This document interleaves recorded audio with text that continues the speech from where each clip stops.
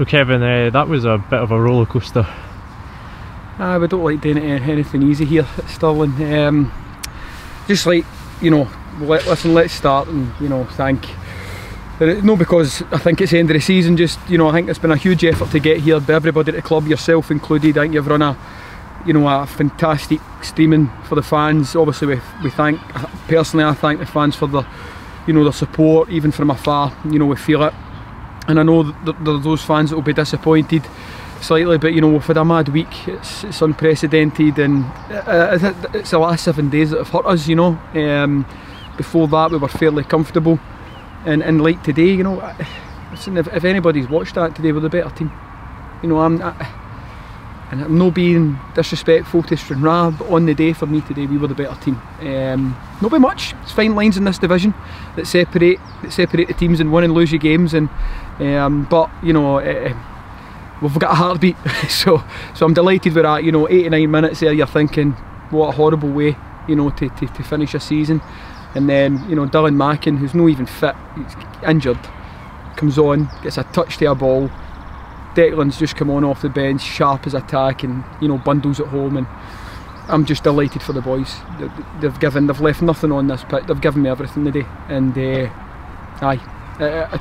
proud to be manager of the club, proud to be manager of that squad, and that's only going to get better. That squad, it really is. We're halfway through a season basically, you know, in any normal season, so a lot of positives. From watching up there, me, Paul and Liam were all in commentary. We're all in agreement that was a full, from back to front, a team performance there today. There was a real team unity there today from first minute right to the end. I think there's a worry, you know, you get up to Elgin 2 days later, you know, you get a bad result, you get up to Elgin flat, you know, you have a mad 20 minutes, you know, injuries, and then lose 2 goals in 2 minutes. It's the first time this season we've lost back-to-back games at Elgin in Queen's Park, and you're worried coming in today that, you know, is it going to be one game too far? But they galvanised themselves.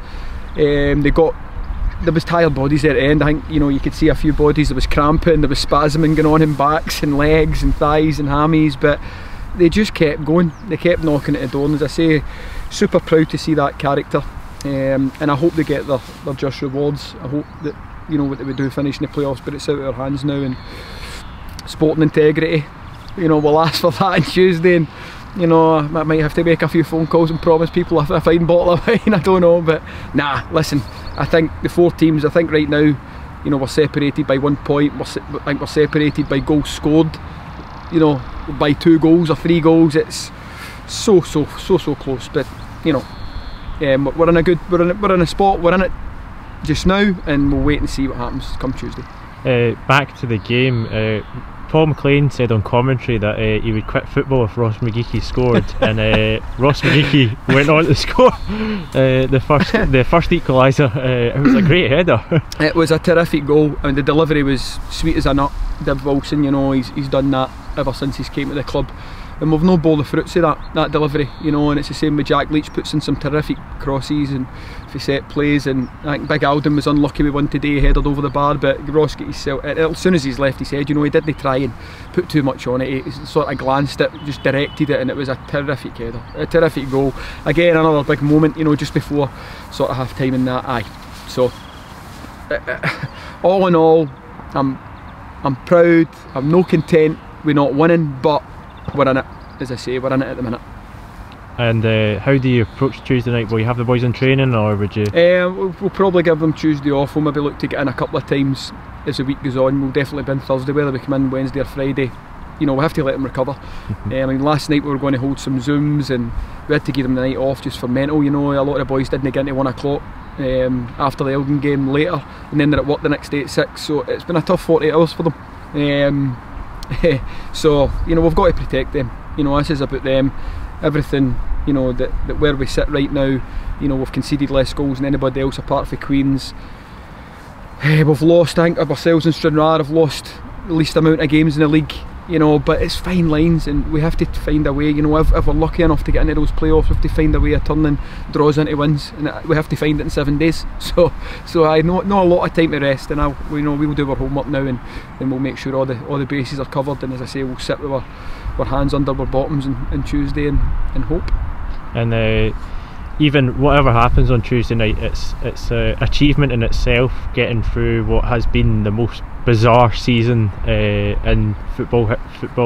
I don't know, Scottish football history. Football, I think you're right, Ben. I think it's a positive just how well we've done, considering all the circumstances the clubs had to deal with from the August, way back in August, before the season even started. Aye, I mean, listen, I think there's been a huge effort in the background to keep this club afloat, as there's been at a lot of other clubs. You know, the fans coming in with the GoFundMe at the start of all of this over a year ago, fantastic effort.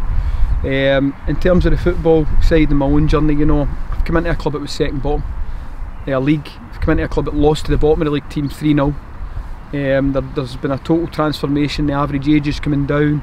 You know, we've turned it, you know, into one of the best defensive teams in the league, and it's not that we play defensive. We've now got the most shots in the league at goal, apart from Queen's Park. We need to find a way of turning that as well. But you're right. You know, I started this conversation by thanking everybody, yourself, you know, the board, everybody, you know, the guys that help, you know, COVID officers that have come in and helped and kept things turning over it, and then, you know, a lot of thank goes to my management team and the players. But listen, this isn't the last interview. You know, let's be positive. I want to be in front of you again, but right now a huge thank you to everybody that's supported us from afar, but I hope there's an opportunity to do so again this season. Thanks very much, Kevin. Thanks, Ben. Cheers.